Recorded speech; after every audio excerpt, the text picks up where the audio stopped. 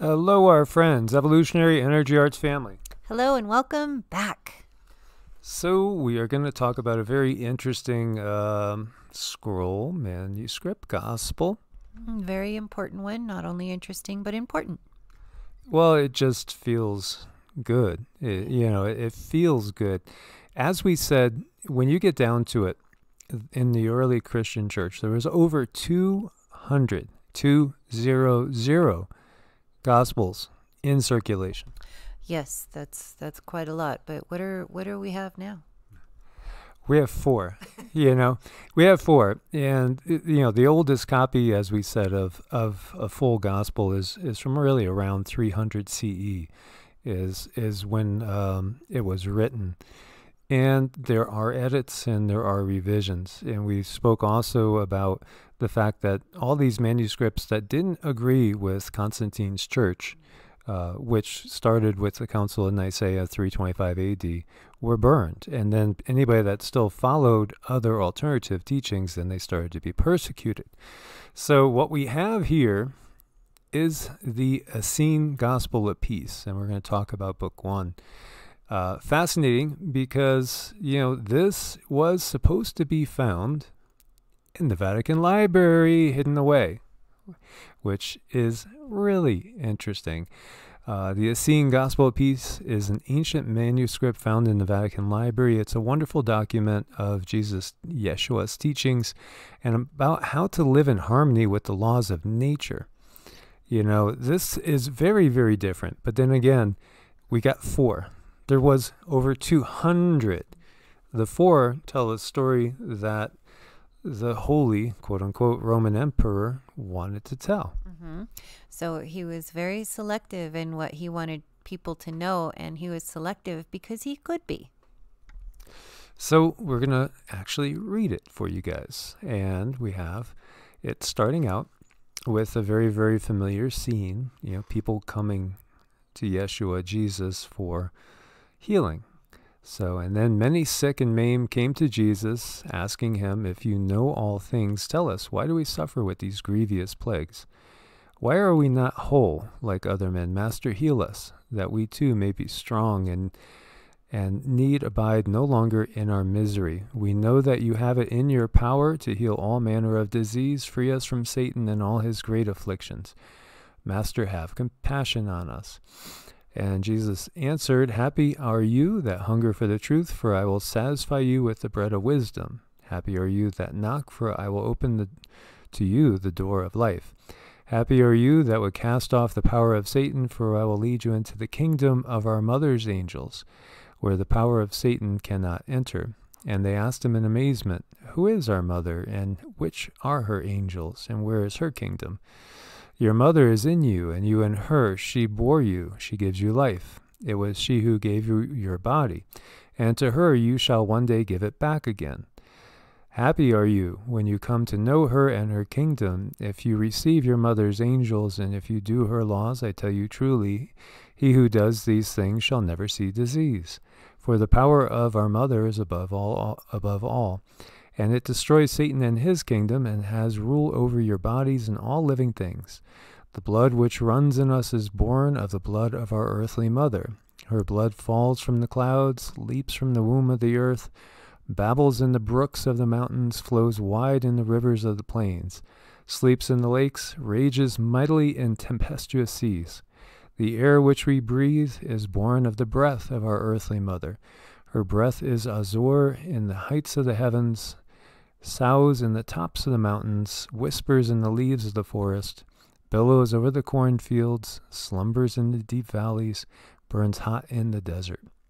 The hardness of our bones is born of the bones of our earthly mother, of the rocks and of the stones. They stand naked to the heavens on the tops of the mountains, are as giants that lie sleeping on the sides of the mountains, as idols set in the desert, and are hidden in the deepness of the earth. The tenderness of our flesh is born of the flesh of our earthly mother, whose flesh waxes yellow and red in the fruits of the trees, and nurtures us in the furrows of the fields. Our bowels are born of the bowels of our earthly mother, and are hid from our eyes like the invisible depths of the earth. The light of our eyes, the hearing of our ears, both of which are born of the colors and sounds of our earthly mother, which encloses us about as the waves of the sea a fish, as the eddying air a bird. I tell you in very truth, man is the son of the earthly mother, and from her did the Son of Man receive his whole body, even as the body of a newborn babe is born from the womb of his mother. I tell you truly, you are one with the earthly mother. She is in you, and you in her. Of her you were born, in her you live, and to her you shall return again.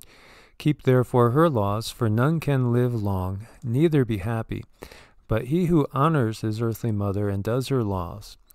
For your breath is her breath, her blood is your blood, your bone is her bone, your flesh her flesh, your bowels her bowels, your eyes and your ears are her eyes and ears.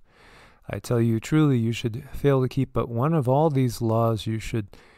Should you harm but one of all your body's members, you shall be utterly lost in your grievous sickness, and there shall be weeping and gnashing of teeth. I tell you, unless you follow the laws of your mother, you can in no wise escape death. And he who clings to the laws of his mother, to him shall his mother cling also. She shall heal all his plagues, and he shall never become sick.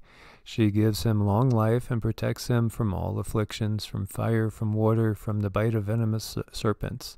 For your mother bore you, keeps life within you. She has given you her body, and none but she heals you. Happy is he who loves his mother and lies quietly in her bosom, for your mother loves you, and when you turn away from her, how much more shall she love you if you turn to her again? I tell you truly, very great is her love, greater than the greatest of the mountains, deeper than the deepest seas. And those who love their mother, she never deserts them. As the hen protects her chickens, as the lioness protects her cubs, as the mother her newborn babe, so does the earthly mother protect the Son of Man from all dangers and from all evils. So, just right off the bat, that is so contrary to anything we've ever seen in Scripture.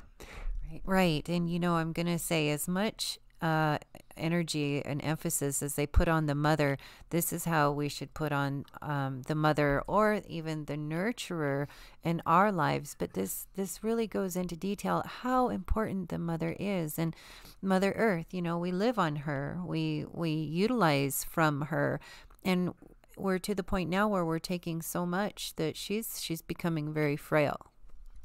Exactly. As we said, this world is completely imbalanced. It's so unbalanced that it's just obvious and pathetic. And humanity in the Kali Yuga lives a very short life. When we're in the other yugas, the lifespan is vastly greater, and we are in harmony with the earth. So we are inhabiting these vehicles which are made of the mother, and the spirit is of the father, we could view it. And again, that's Shiva and Shakti. Shiva is that which is not, because it's not manifest yet. It's just consciousness itself. It manifests into these vehicles through the mother, through the divine feminine. So we could see how when we ignore the mother and when we treat her so badly, our lifespans are going to be shortened. We're going to have all sorts of, different things happening to us as far as dis-ease. And really, life is going to be full of toil and trouble. And, what mothers tend to do is give themselves to their children or those that they're taking care of. And to the point where there should be some giving back. But moms never ask for anything back. So they give and they give and they give. And ultimately, they start to break down. And this is what's happening.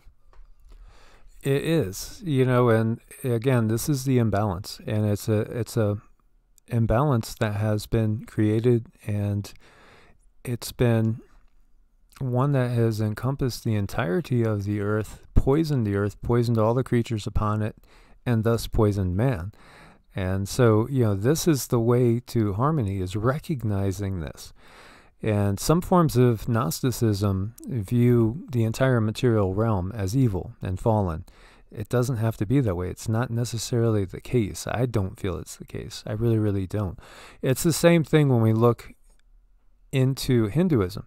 There's different lines of thinking in Hinduism. And you could see when the priestly caste the Brahmin caste started to take over. Everything's very, very similar between what we have in Judaism with the animal sacrifices, with the elevation of, again, the patriarchy. We see that also in Hinduism, and we see the caste society, the caste framework develop at that time too, which then many rebelled against.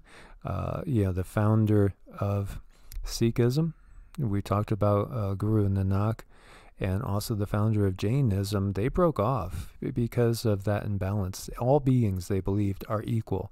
Doesn't matter if you're male or female. And, this type of infectious patriarchal society that has so poisoned the planet, they saw that, and that's why they went off and did their own thing. Not all forms of Gnosticism thought that the material universe was inherently evil.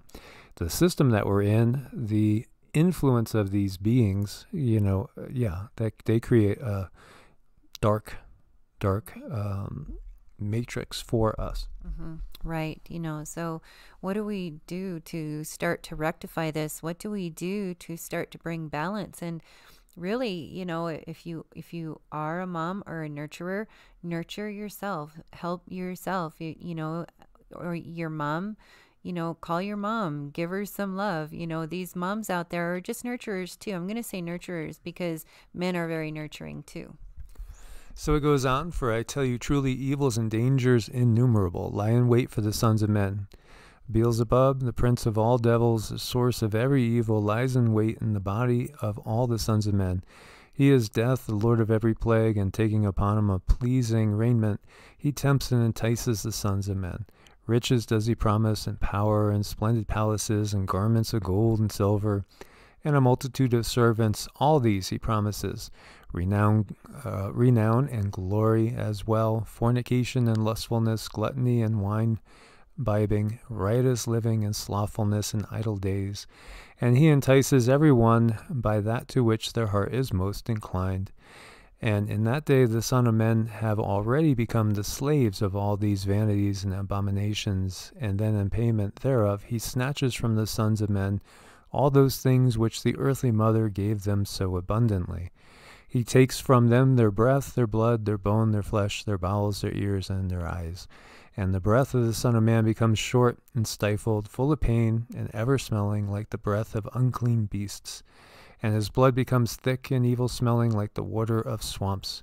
It clots and blackens like the night of death. And his bones become hard and knotted. It melts away within and breaks asunder, as a stone falling down upon the rock, and then his flesh waxes fat and watery. It rots and putrefies with scabs and boils that are an abomination. And his bowels become full with abominable filthiness, with oozing streams of decay. It's pretty gross, guys. And multitudes of abominable worms have their habitation there.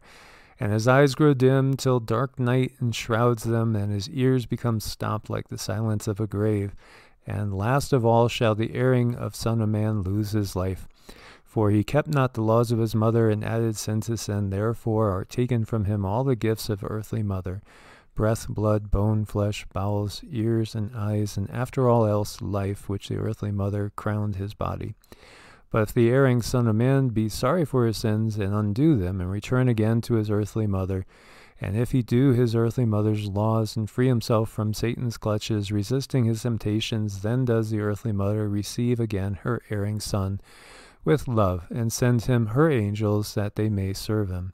I tell you truly, when the Son of Man resists the Satan that dwells in him, and does not his will, in the same hour are found the mother's angels there, that they may serve him with all their power, and free utterly the Son of Man from the power of Satan. And for no man can serve two masters, for either he serves Beelzebub and his devils, or else he serves our earthly mother and her angels. Either he serves death, or he serves life. I tell you truly, happy are those who do the laws of life, and wander not upon the paths of death. For in them the forces of life wax strong, and they escape the plagues of death. And all around him and about him listened to his words with amazement, for the word was with power, and he taught quite otherwise than the priests and the scribes. And, I just wanted to share too, like typically I seem to wake up at 3 a.m., and many of you guys do too. And it's an hour that is one in which the higher powers can work on us. The Arcturians come by and help us with our progress as far as ascension. And I'll generally start doing a mantra to Lakshmi, who is, again, a mother goddess, an earth type of goddess in a way, a divine feminine, without a doubt. And invariably, an angel comes by. And the angel comes by as soon as we start doing the mantra to Lakshmi. Yeah, he does. He comes by and, he looks at our energy, but he also uses our energy. He uses our energy to help. There's been so much damage on this planet with the I don't even want to say the word, what they've done to this planet. You guys know the experiments and stuff that they've done that has really ripped holes through time space. And this is something that they are trying to rectify. A lot of angels, a lot of beings who can create a type of bonding energy, an endless bonding energy that they can help repair those holes in time space and help the mother. Yes, and this is where so many people just can't understand how this angel works under Gabriel and yet is also working with Lakshmi, which is a Vedic Hindu deity, but Vedic Hindu in the sense that that's the humanity that knows of her in that particular name or aspect. It's a current of divine energy. It's a current of divine love. So, again, those things are of human design. We use certain labels. In different traditions, we use different labels. But ultimately, we're talking about the same currents of energy, the same streams of consciousness. And that's what the little minds of men have a hard time understanding. That's where our belief systems that have been fed to us since the time we could actually hear, they've been working to keep us from expanding ourselves and looking to other deities for help. But I promise you, these other deities, they don't have a problem working with each other. It's us. And this is key, this next part here, very key. So the sun was now set, and they departed not to their homes. They sat around Jesus and asked him. You can see it's like a campfire there with Yeshua, and he's answering questions. We could vision that very clearly. Master, which are these laws of life? Rest with us a while longer and teach us. We would listen to your teachings that we may be healed and become righteous. And Yeshua said to him, and sat down in their midst and said, I tell you truly, none can be happy except he do the law.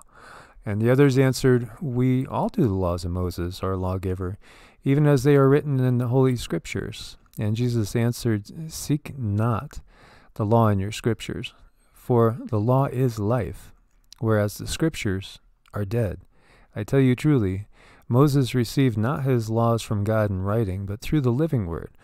The law is the living word of the living God to the living prophets for all living men. In everything that there is life is the law written. You find it in the grass and the trees and the rivers and the mountains and the birds of the heavens and the fishes of the sea.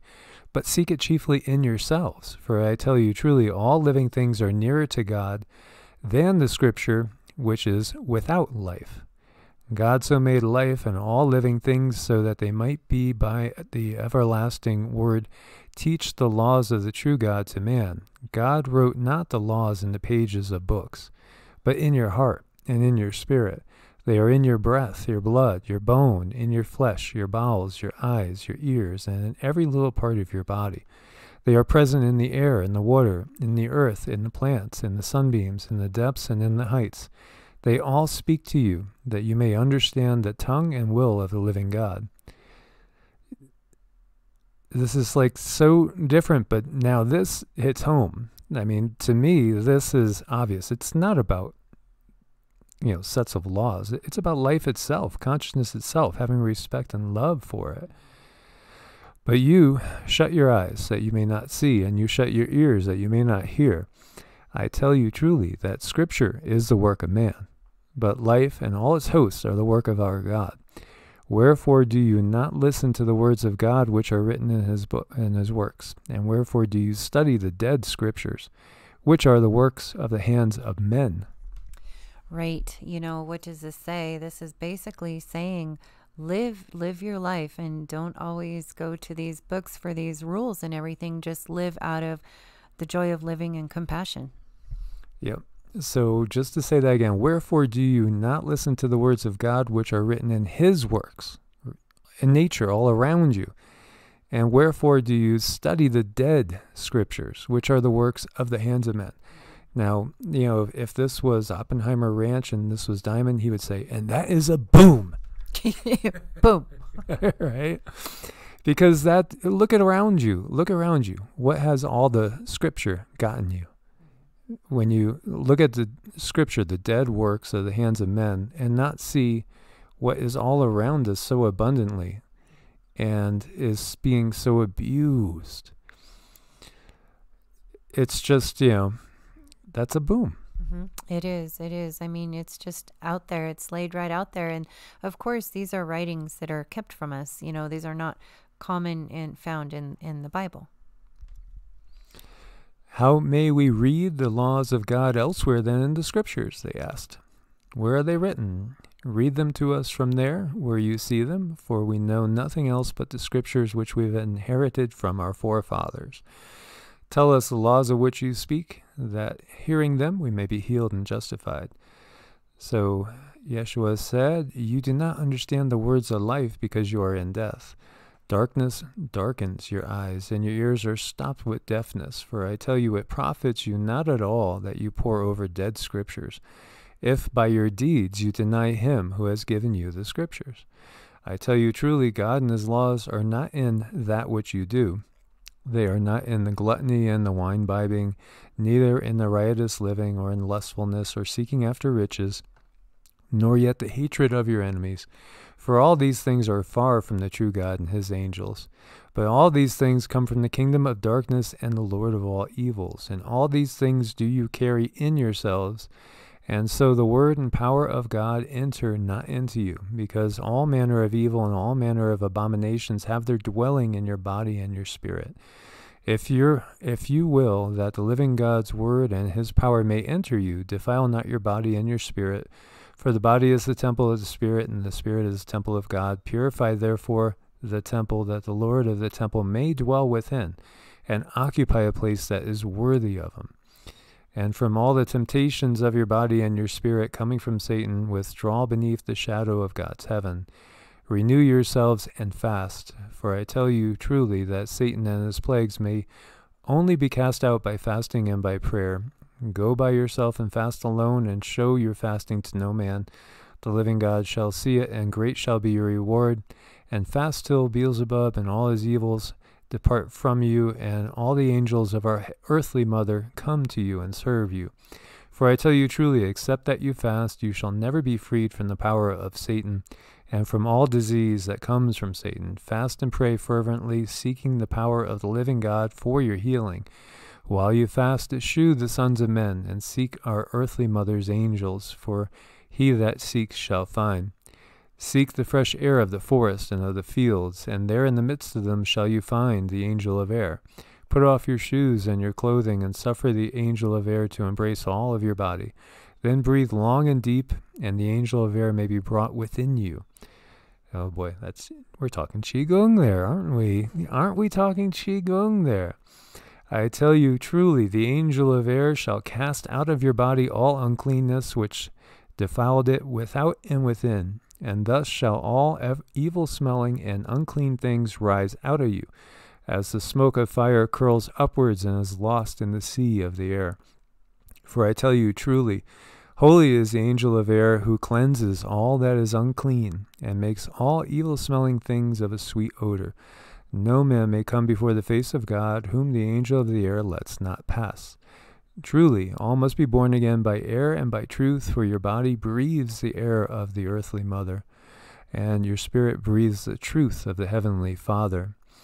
After the angel of air, seek the angel of water. Put off your shoes and your clothing, and suffer the angel of water to embrace all your body. Cast yourselves wholly into its enfolding arms. And as often as you move the air with your breath, move your body with the water also.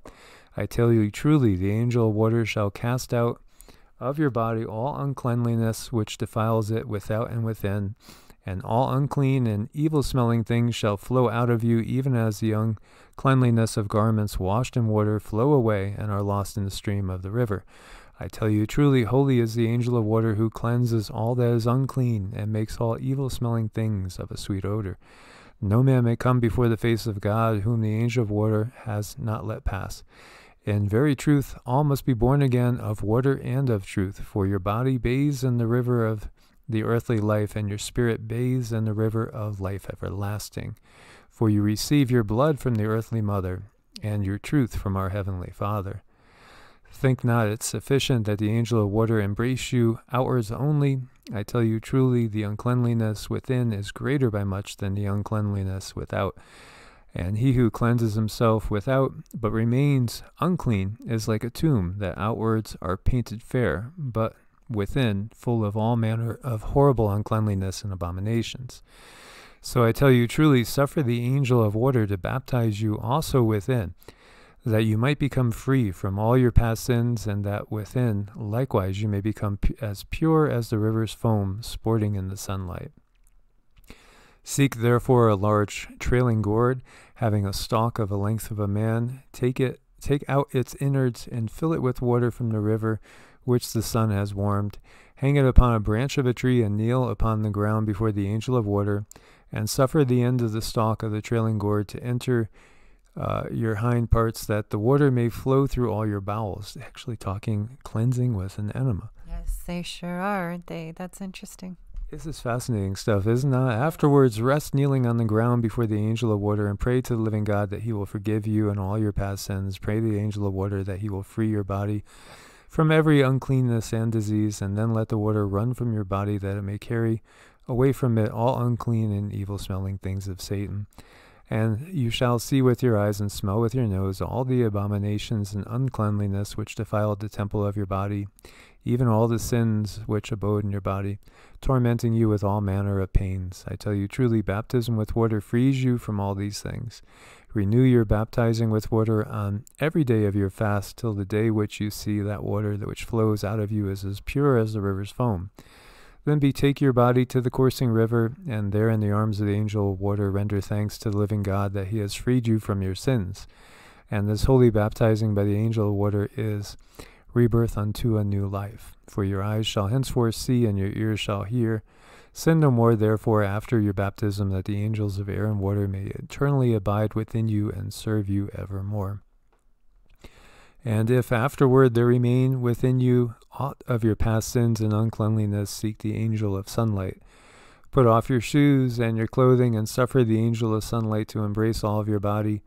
Then breathe long and deeply, that the angel of sunlight may be brought within you, and the angel of sunlight shall cast out of your body all evil-smelling and unclean things, which defile it within and without. And all unclean and evil-smelling things shall rise from you, even as darkness of night fades before the brightness of the rising sun. For I tell you truly, holy is the angel of sunlight, who cleans all the uncleanliness and makes all evil-smelling things of a sweet odor. None may come before the face of God, whom the angel of sunlight lets not pass.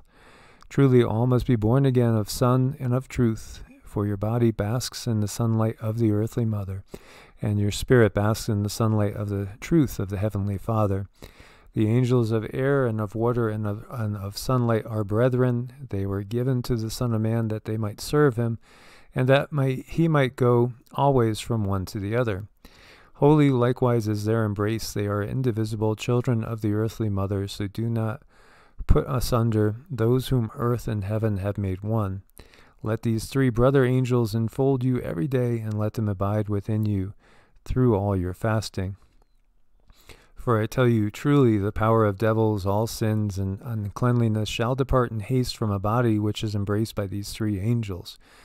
As thieves flee from a deserted house in the coming of the Lord of the house, one by the window, one by the roof, each where he is found, and whither he is able, even so shall flee from your bodies all devils of evil and past sins, and all uncleanliness and diseases which defiled the temple of your bodies. When the earthly mother's angels enter into your bodies in such wise that the lords of the temple repossess it again, Then shall all evil smells depart in haste by your breath and by your skin, corrupt waters by your mouth and by your skin, by your hinder and by your private parts. All these things shall you see with your eyes and smell with your nose and touch with your hands. And when all sins and uncleanliness are gone from your body, your blood shall become as pure as our earthly mother's blood, and as the river's foam sporting in the sunlight. And your breath shall become as pure as the breath of odorous flowers, your flesh as pure as the flesh of fruits reddening upon the leaves of the tree. The light of your eye as clear and as bright as the brightness of the sun shining upon the blue sky.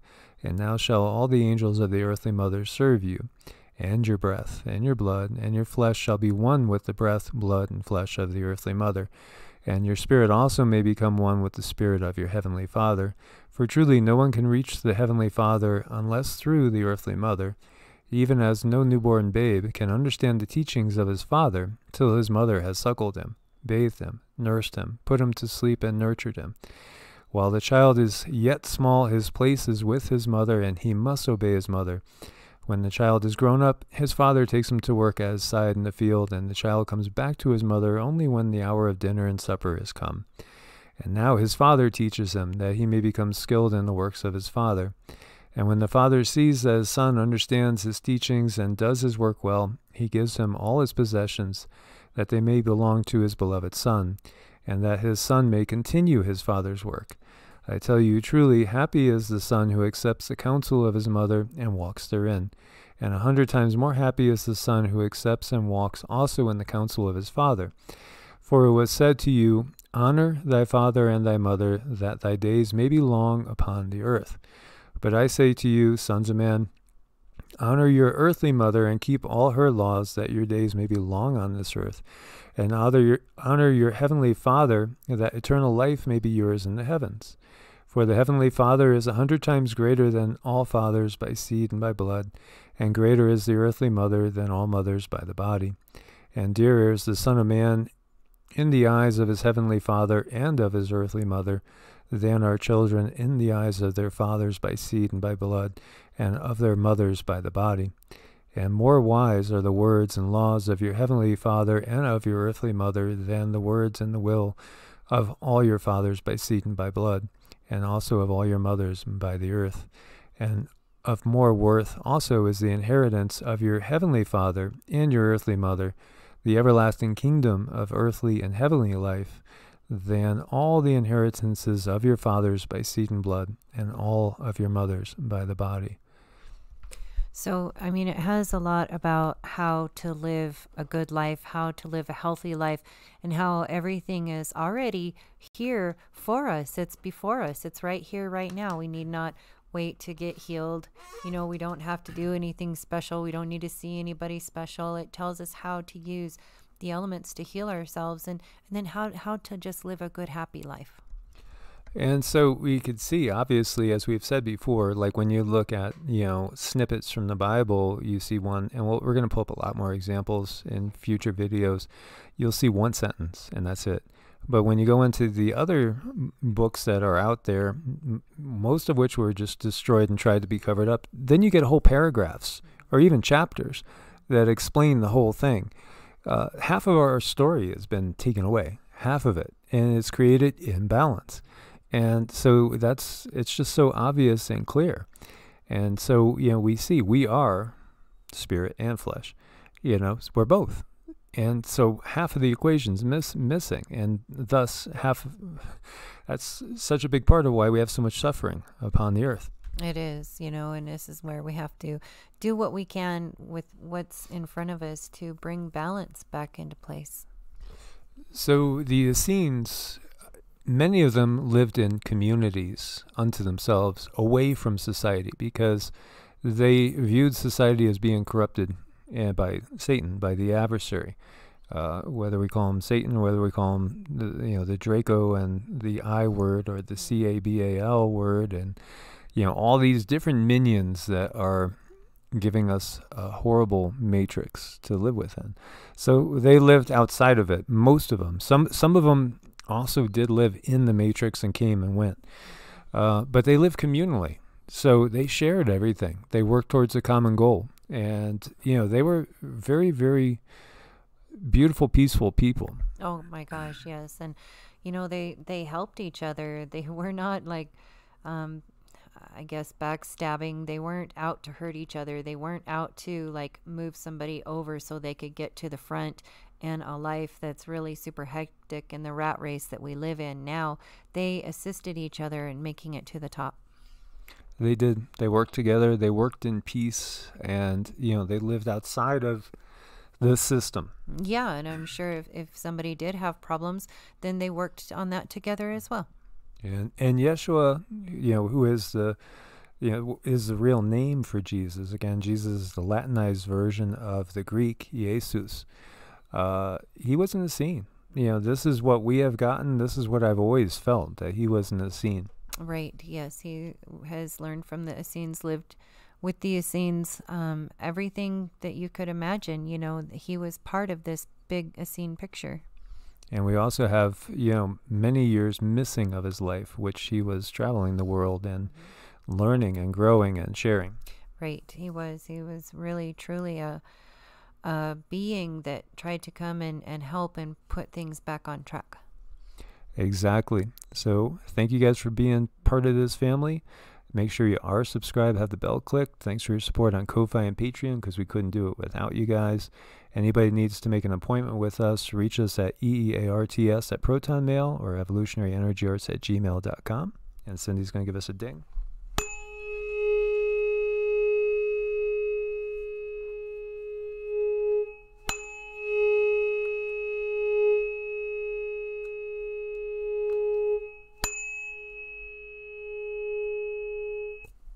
God bless and namaste. God bless. Namaste.